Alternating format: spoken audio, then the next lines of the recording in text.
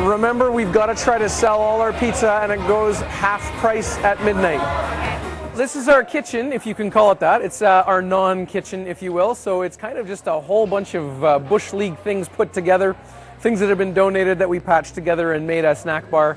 We've got just a 6-foot folding table in the middle and some really cheap melamine cabinets that are about this wide, so you can't actually fit anything inside of them, so we end up putting all our big stuff on top.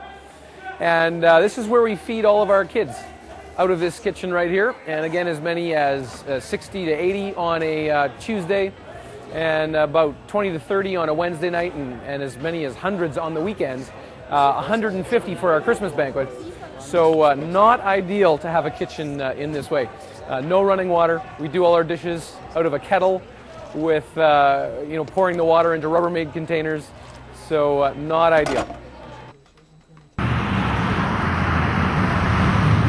The Aviva Community Fund, their idea was to get community groups and individuals to think of ways to make a difference in their community. And so we put together a project and we submitted it to their website, and the entire contest was an online voting contest. So our project we called Joe's Place Hungry for Hope. Once we hit the finals, it was all up to the judges, and so it was up to our writing of the proposal. And they looked at how realistic it was for us to accomplish this. And luckily, we had had a whole bunch of kitchen equipment that had been donated from generous people, which was just a miracle and incredible. And so that made it much more realistic that we could accomplish this. And for years now, we've been feeding youth, but more and more as our programs grow, food becomes a more and more important part of all of those programs. We feed kids because some of them need the food, and that will be their only meal. Others come because they're maybe not eating as healthy, and others come because they want to be part of something bigger than themselves, and that they actually call this their family. So we try not to distinguish between kids that are low income, middle income, high income. We invite all kids to come. The last thing kids need to feel is labeled yet again in their lives, because that has been something that's happened to them so many times. How's it going? Has it been a calm night? Any problems so far? Or, no problems. Very calm. No drunks coming to the door? Actually, nothing tonight. All right. I haven't even had to turn anyone away. That's what I like to hear. A little different. Kids know we're tight on security, then they come sober. That's good. Well done. Okay, one-way door in what, an hour? Yeah. All right. Hour 15. Keep your eyes open. We actually have 7 paid staff on now, and about 100 volunteers that help in various capacities. So we train our volunteers. They all go through an orientation training and then on-the-job training, and they're trained to do so many different tasks. It's harmless, dude. Just breathe.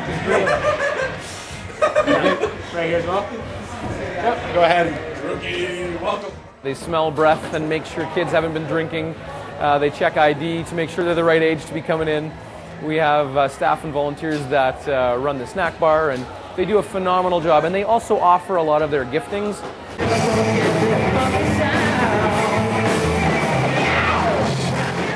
We use the volunteers' gifts to help them to connect with the kids. If a volunteer comes in and they play guitar, it's amazing how quickly they'll find a youth that's interested in guitar lessons, and we'll facilitate that. My name is Adrian.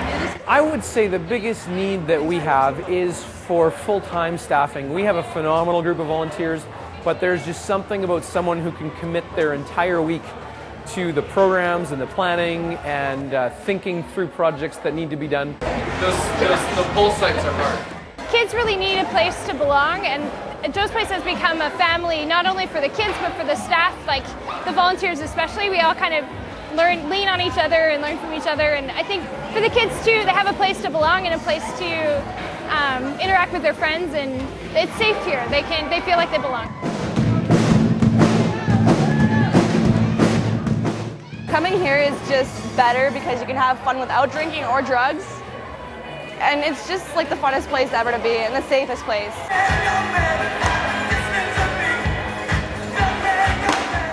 Because if Joe's Place wasn't here, people would be doing drugs or drinking. And with a place like this, people can come here and just hang and make new friends. It definitely helps kids, you know, not get into trouble late at night. You know, they can come and hang with their friends in a controlled environment. Joe's Place is just something for them to do on the weekends that's, you know, it's not going out and drinking and partying and causing trouble and all that kind of stuff, you know. So that's one of the reasons we're open the hours that we are, and we do the things that we do. Hey everyone, welcome to Joe's Place. We're glad you came out tonight. We are so glad there was a concert tonight because our boiler is broken down and all you guys are creating heat. So welcome to our boiler room, and this is a 1,400,000 BTU boiler made in 1957, so it's not that efficient really. And every year, about 2 or 3 times a year, for a week or two, it'll go down, and you know, typing with mittens on, it's a real good character builder, but I guess I'm enough of a character already, so we're hoping to fix this thing permanently. The motor keeps blowing on it, and then it won't blow any air through it, so if any of you out there know someone who knows a lot about boiler motors, give us a call. 693-JOES. That's 693-JOES. We are a very big youth center, especially our building and our programs. Funding is always a problem as a nonprofit registered charity. We have some just incredible supporters, individuals who believe in us primarily. And so we send out newsletters, about 5,000 newsletters a year, to different churches and individuals and service clubs, and we let people know about our needs on our website. And we have so many people who support us. Again, we would shut down without the church's support. They've been so supportive. We also have, again, service clubs, some grants and some foundations, although we're working those more now that we've gotten a little bit more publicity recently. We're really trying to push for some more funding in those areas. We try to do everything we can to fundraise. Again, we get the word out there about our programs. We have the kitchen where we're trying to raise some funds. We also have a store on the front of our building that was sponsored by one of our donors. And so we sell electronics and home theater equipment. We have some incredible home theater equipment that we have for sale. And some donated, some that we've actually started purchasing for resale. We also have had some generous people donate some incredible things. We had a pastor in town who moved away, and he left us a brand new collection of Brazilian soccer gear worth about $20,000 that we're selling right out of the front of our building. And so if you have soccer needs, this is the place to come because they're incredible deals.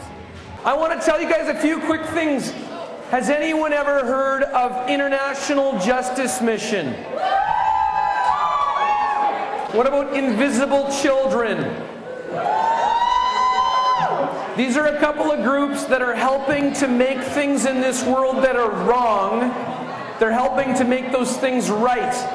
We're going to be raising money to actually free a slave. Do you realize there's actually people that are still in slavery in this world? A lot of youth just don't have any adult influence in their lives that is helping them to succeed. And so we try to mentor the youth and build deep and meaningful relationships with them to help them succeed in life. Every time somebody walks through the door, they are just dumbfounded and their jaw drops and they say, "We had no idea this was in the city of Moose Jaw." We've got a lot going on in here.